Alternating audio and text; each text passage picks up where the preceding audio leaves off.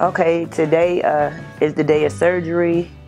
This is a journey I didn't think that I would have to take, but it's necessary. I had hydrogel injected about 15 years ago. I had someone come to my house. He told me that it was safe, and I went with it.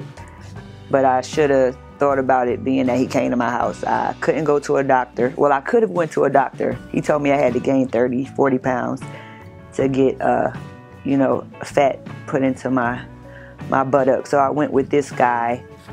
Didn't really start having issues until about a year ago. I looked into it and I saw that low white blood cells and numbness of the leg and arm occur later on in life. I just want people to know that you need to check before you inject and just know what you're getting put inside of you, because everything has some type of side effect.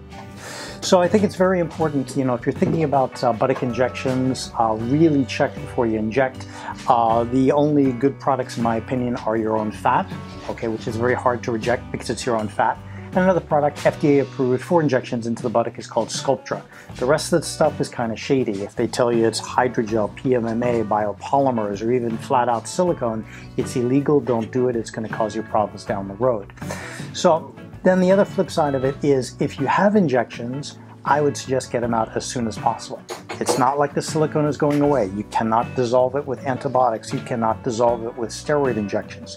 You cannot inject it with anything to dissolve the silicone away. The silicone is there. It's just going to move around and cause more and more problems. Scar tissue, migration, deformity, thinning of the skin, staining of the skin, migration into the muscle, etc. So if you have it, I would get it out before it starts causing all kinds of problems.